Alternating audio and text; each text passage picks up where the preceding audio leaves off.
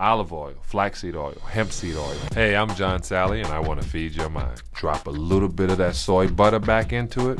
Bada bing, some marinara sauce. Believe it or not, most supermarket food does not grow on those pretty little farms you see on the package. Most of the meat people eat actually comes from those massive industrial farms.